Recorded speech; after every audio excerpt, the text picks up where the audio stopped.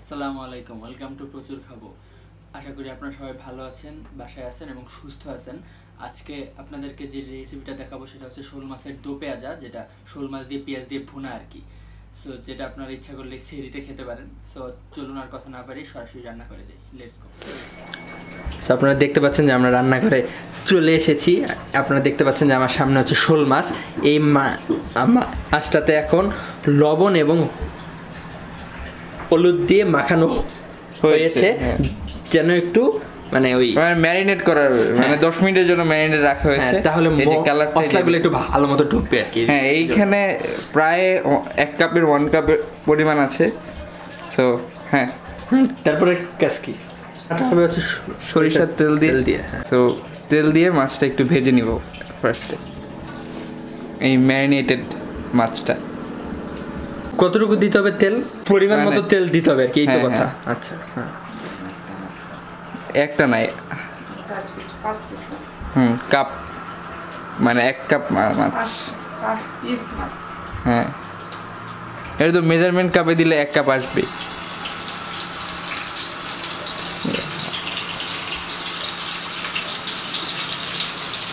যেখানে কিন্তু অনেক সুন্দর একটা অ্যারোমা, একটা ফ্রেগনেন্স আসছে সরিষার তেল থেকে, তেলের একটা ঝাঁজ আসতেছে আর কি।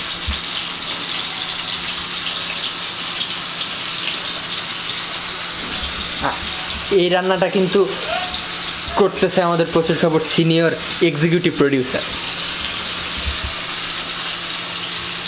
হিট মনে একটু বেশি হয়ে গিয়েছিল, আমরা চুলার হিটটা এতটুকু রাখবো।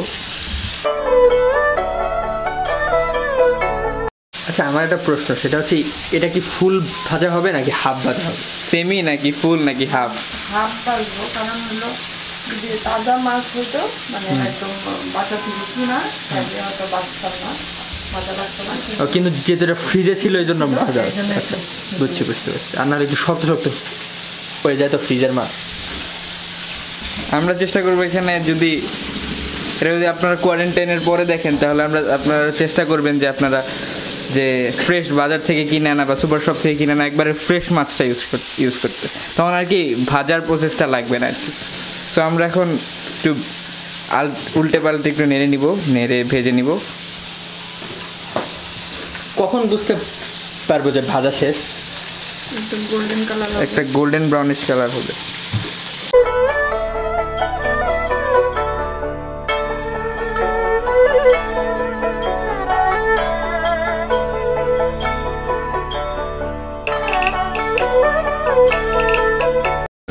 তো আপনারা দেখতে পাচ্ছেন যে এখানে একটা গোল্ডেন ব্রাউনিশ কালার চলে এসেছে। এটা যতক্ষণ মতো না আসবে ততক্ষণ মতো আপনারা নাড়াচাড়া দিবেন, তাহলে উল্টে পাল্টে নেড়ে ভেজে নেবে আর কি। ভেরি সিম্পল বিষয়। তো মানে এটা কিন্তু আপনারা সেহরিতে খেতে পারবেন। হ্যাঁ, এটা কি সরিষার তেল ছাড়া অন্য কোনো তেল দিয়ে রান্না করা যায়?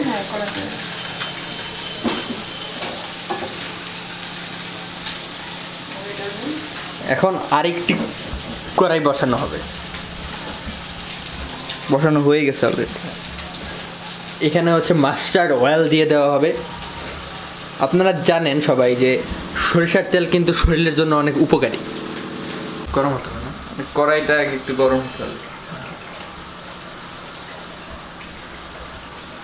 এখানে তেলের পরিমাণটা একটু উল্লেখ করতে পারলে বেশি ভালো হতো। এখানে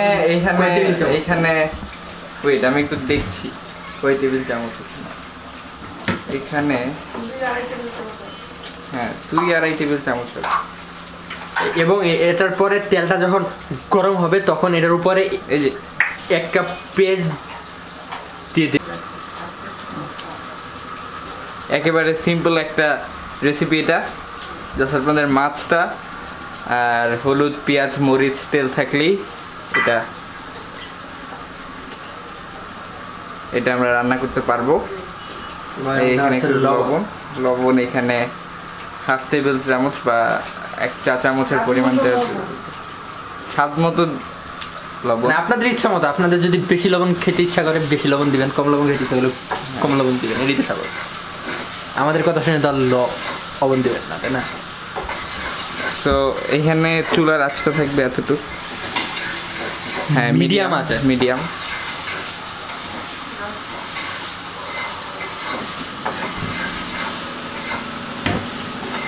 এটা কি এখন কি কষাতে হবে?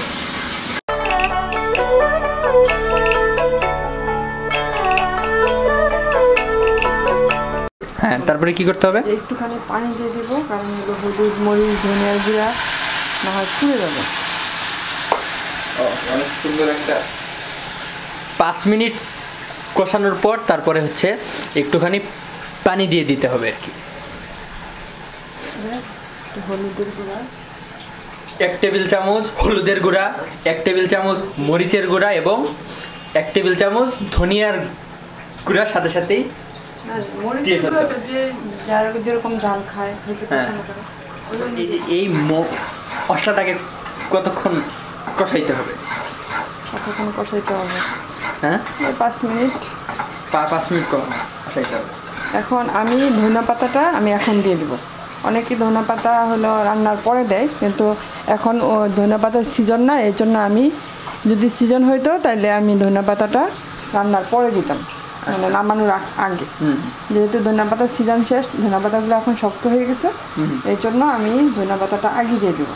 যদি ফ্রেশ ধনে পাতা হয় তাহলে কিন্তু আপনারা ধনে পাতাটা মানে রান্নার ফ্রেশ না পরেও দিতে পারেন। সিজনের, হ্যাঁ, মানে সিজনাল ধনে পাতা যেটা।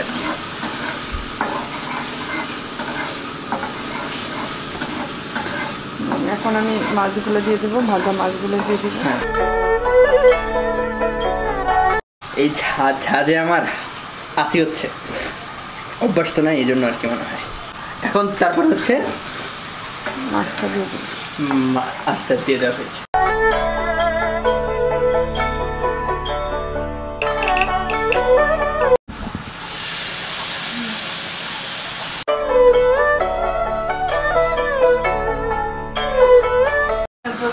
আচ্ছা, এখন আমার একটা প্রশ্ন, সেটা হচ্ছে এরকম মানে সবকিছু দেওয়ার পরে মানে এরকম কতক্ষণ করতে হবে, এরকম কষাইতে হবে? যদি কেউ হলো পানি ঝোল বেশি রাখতে চায়, মানে তাহলে ঝোল একটু বেশি রাখবে। আর যদি বলে যে না একদম হলো একদম বোনা, একদম বোনাই, মানে বোনা বোনা মানে কি একটু একটু পানি থাকবে, ঝোল থাকবে। আর যদি কেউ বলে এটা তো ভাজাই মাছ, মাছ তো ভাজাই হয়ে গেছে, মাছ তো আর কাঁচা নাই, এখন তো হলো মাছ হলো যে পানিটা একটু হয়ে গেলেই তরকারি হয়ে যাবে। এখন যদি মনে করে যে কেউ না আর একটু শুকাবো, তাহলে শুকাইতে পারে। আর যদি কেউ মনে করে যে না একটু ঝোল ঝোল থাকুক, তাহলে থাকবে। এটা সেরির জন্য এখন হলো সেরির জন্য হলে আবার তো রাতেবেলা ভোরাতে তো আবার গরম করতে হবে, এই জন্য একটু পানি একটু ঝোল ঝোল সহই রাখতে হবে। আচ্ছা আচ্ছা, ঠিক আছে, শেষ। এটা মোটামুটি শেষ আর কি। মোটামুটি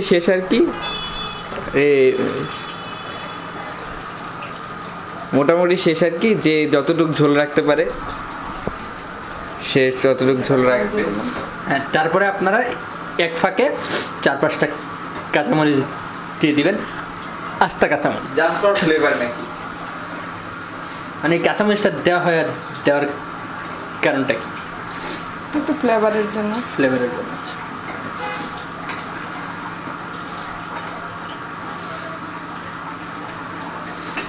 এখানে কি একটা মাছ নাকি? না না, একটা মাছ থেকে 5 পিস মাছ ছোটো করে কেটে নেওয়া হয়েছে, কারণ হলো বড় পিসের ভিতরে মশলা টশলা ঢুকে না, এই জন্য। তাহলে আপনাদের কিন্তু রান্না করার সময় কিন্তু এই একটা জিনিস মাথায় রাখতে হবে, সেটা হচ্ছে মাছের পিসগুলো যেন ছোট ছোট হয়, তাহলে আর না হলে কিন্তু ভিতরে মশলা ঢুকবে না। এইটা কি অন্য কোনো মাছ দিয়েও কি রান্না করা যায় কিনা? হ্যাঁ, আর কি মাছ দিয়ে রান্না করা যাবে? সব মাছ, রুই কাতল, শিং মাছ দিয়েও করা যাবে, শিং মাছ মাগুর মাছ দিয়েও করা যাবে। সো আপনারা বুঝতে পারলেন যে আপনারা কিন্তু যে কোনো মাছ দিয়েই এটা ইচ্ছা করলেই বাসায় রান্না করতে পারবেন, এবং ভেরি সিম্পল রেসিপি, শুধুমাত্র মাছ থাকলেই সব কিছুই সম্ভব। আর সাধারণত যেসব মশলাগুলো আমাদের থাকে সেগুলো তো বাসায়ই থাকে সব সময়। মানে এরকম আনুমানিক 10 থেকে 15 মিনিট এরকম নাড়াচাড়া করতে হবে এই তো। না, এটা ইচ্ছা করলে বোরাতেও রান্না করে খাওয়া যাবে। হ্যাঁ, মানে সময় কম লাগে। মানে এক চুলা ভাত দিয়ে আরেক চুলার মধ্যে তরকারি দিলেই হয়ে যাবে। সন্ধ্যা রাতে রান্না না করে যে ভোরাতে একদম তাজা তাজা রান্না করে খাবো, তাও খেতে পারবো, তাও খাওয়া সম্ভব। হ্যাঁ ঠিক আছে। এখন রমজান, আমরা চেষ্টা করবো সবাই রোজা রাখতে। হ্যাঁ এখন যেহেতু সময়টা একটু খারাপ, আমরা চেষ্টা করবো যাতে সবাই রোজা রাখতে পারি, রোজা যাতে রাখতে পারি এবং আল্লাহর কাছে বেশি বেশি সাহায্য প্রার্থনা করতে পারি। কারণ আমি এরকমই জল রাখবো, কারণ হলো এটা আরেকবার হলো জাল দেওয়া হবে সেরি খাওয়ার আগে, এর জন্য এখন আমি এইটুকুই জল রাখবো। তো রান্না কি কমপ্লিট? রান্না ডান। এই যে চুলা বন্ধ করে দেওয়া হলো।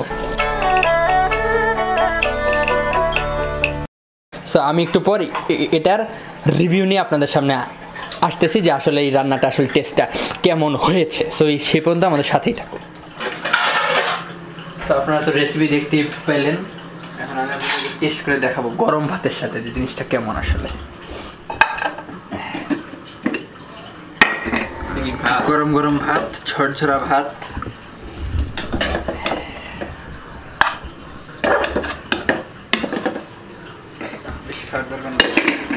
আজকে একটু কম খাই। চামচ। হ্যাঁ তো এই যে এখন এইটা হচ্ছে তরকারি না? ওয়াও, দেখতে তো এই সুন্দর একটা স্মেল আসতেছে। 2 পিস মাংস, এই মাছ নিলেই হবে, একটু ঝোল এবং একটু ঝোল সাথে গ্রেভি। গ্রেভি গ্রেভি না, সরষের তেলের এখনই মনে হচ্ছে একটা ঝাঁজ আসতেছে। চলো আমরা যাই এখন, কি আমরা খাওয়া দাওয়া করি। তার সাথে একটু লবণও তো নিতে হবে আগে, আসো।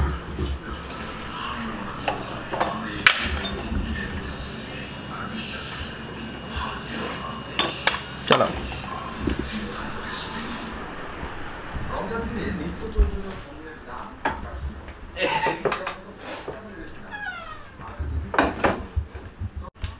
আমার সামনে আছে এখন হচ্ছে শোল মাছের দো পেঁয়াজা, মানে পেঁয়াজ দিয়ে ভুনা যাকে বলে আর কি।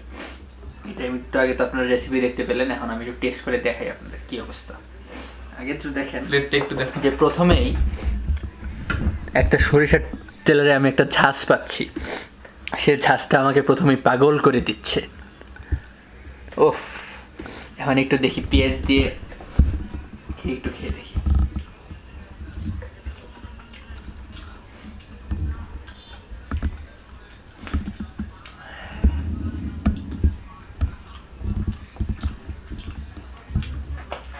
পেঁয়াজের একটা ঝাঁজ আছে, এবং এনলি যে কথাটা প্রথমে বললাম যে সরিষার তেলের একটা ঝাঁজ, এই সব কিছু মিলে থেকে মানে অন্যরকম একটা ফ্লেভার। মাছটা একটু দেখি। আপনারা কিন্তু এখানে যে কোনো মাছ ব্যবহার করতে পারবেন, রুই, কাতল, যা ইচ্ছা। এই যে দেখেন মাছটা ভাত দিয়ে ভাতের সাথে মিক্স করে খেয়ে দেখি।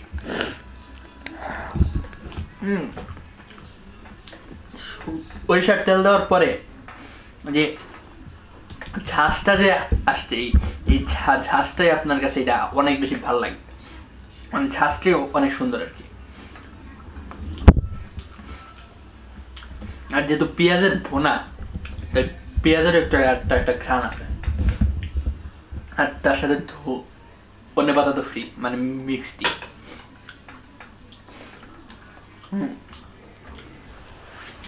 আমার কাছে মনে হচ্ছে যে যদি শোল মাছের চেয়ে ওই কাতল মাছ বা রুই মাছ যদি এখানে দেওয়া হয় তাহলে আরেকটু বেশ সুস্বাদু লাগবে।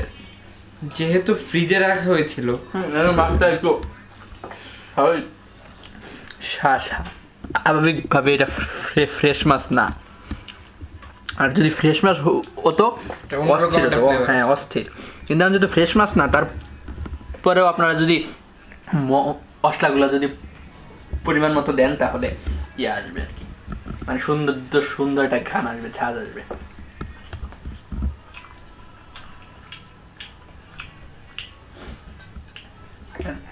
আর ভাতটা অনেক ভালো হয়েছে, ঝরঝরা হয়েছে। ভাত রান্না করাটাও কিন্তু একটা ঝামেলার কাজ, ভাত রান্না কিন্তু যদি ভালো মতো ভাত যদি না হয় আপনার যে কোনো তরকারির সাথে খান না কেন একদম ভালো লাগবে না। এজন্য ভাই আমার কাছে মনে হয় যে এইসব রান্নার চেয়ে ভাত রান্নাটা শিখা উচিত সবার, কারণ ভাত রান্না সবাই এত মানে সবাই সুন্দর ভাত রান্না করতে পারে না। ভাতটা বেশি ঝরঝরে হয়েছে এই কারণে আরো বেশি ভালো লাগতেছে আর কি। তো ঠিক আছে, খাই, আমি খেতে থাকি, আপনারা আমাদের চ্যানেল সাবস্ক্রাইব করতে থাকেন, লাইক দিতে থাকেন। আর আমাদের যদি কোনো ভুল ভ্রান্তি আপনাদের চোখে লাগে আপনারা দয়া করে একটু কমেন্ট দিবেন, আমাদেরকে কমেন্ট করবেন, তাহলে আমরা আমাদের ভুল ত্রুটি থেকে সামনে মানে এখান থেকে আমরা সংশোধন হতে পারবো আর কি। তো আজকের মধ্যে এখানে বিদায় নিই, আর বেশি কথা না বলে আমি খাই। আপনাদের সকলকে রমজানুল মুবারক। আপনারা ইজিভাবে 20-25 মিনিটের ভিতরেই আপনারা এটা সেরিতে রান্না করতে পারেন, তাহলে আপনার মনে করেন খুব সহজেই আর কি রেসিপি রান্না করা যাবে। আর একটু আগে তো রেসিপি তো দেখতে পেলেন, সব মিলে আর কি আপনাদের জন্য সুবিধা হবে আর কি। সো আজকের মধ্যে এখানে বিদায় নিচ্ছি, আমি খেতে থাকি, আর আমাদের চ্যানেলকে বেশি বেশি সাবস্ক্রাইব করবেন, তাহলে আমরা তাড়াতাড়ি আগাতে পারবো। আর আমাদের 1000 খুব বেশি বাকি নেই, এখন হচ্ছে সম্ভবত 703। তো আপনারা একটু সাবস্ক্রাইব করলে এটা ইনশাল্লাহ 1000 ক্রস করবে, তো ইনশাল্লাহ 1000 হয়ে যাবে আর কি। তো আজকের মধ্যে এখানে বিদায় নিচ্ছি, আবার দেখা হবে কোনো না কোনো রেসিপি বা ব্লগ নিয়ে। যেহেতু এখন রমজান মাস, ইফতারির সময়, সেই সময় আপনারা কিছুটা বানিয়ে খেতে পারেন, আমি সেই চেষ্টা থাকবে আমার আপনাদেরকে দেখানোর জন্য। যেহেতু এখন আমরা বাইরে যেতে পারছি না, রেস্টুরেন্টে যেতে পারতেছি না, তো আমরা বাসার ভিতর থেকে চেষ্টা করবো প্রচুর খাওয়ার জন্য। সো আর কথা না বাড়ি আজকের মধ্যে এখানে বিদায় নিচ্ছি। স্টে টিউন উইথ প্রচুর খাবো। Good bye.